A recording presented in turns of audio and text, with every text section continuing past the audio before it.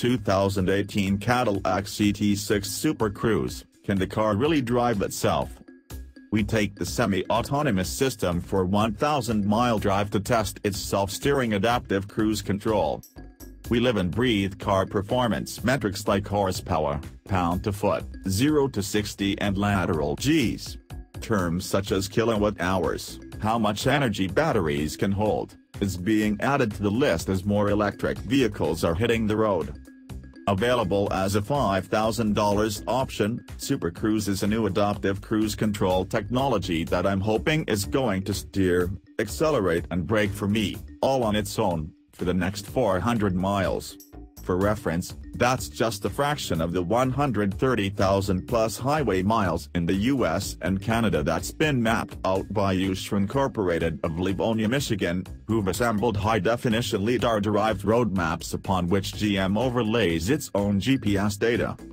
Although the autopilot and ProPilot Assist require the driver's hands remain on the wheel for their system to stay on, the Super Cruise will stay active only if the driver is paying attention.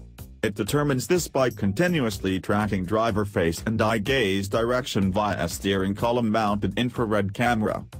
Even if you're trying Super Cruise for the first time, it's easy to learn. You activate it by using two steering wheel buttons. First, turn on the adaptive cruise control.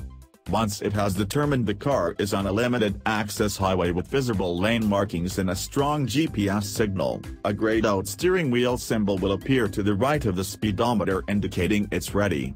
Press the Super Cruise button, and the steering wheel symbol and light bar across the top of the steering wheel both turn green to show the car is now in command. Let's be clear, Super Cruise is not autonomous driving. Your eyes have to stay on the road for it to keep working. To pass slower traffic, you still have to look around and manually lane change just like an ordinary car, unlike autopilot which automatically steers you into the next lane after you've taken responsibility by flicking the turn signal.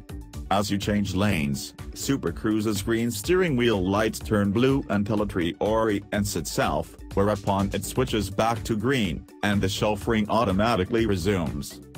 After about 150 miles, I'm deep into Central California where the roads are mostly straight with minimal on and off ramps.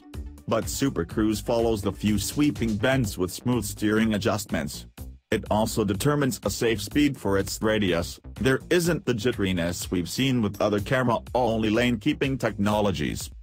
Nearing San Jose, the setting afternoon sun had me putting on my sunglasses.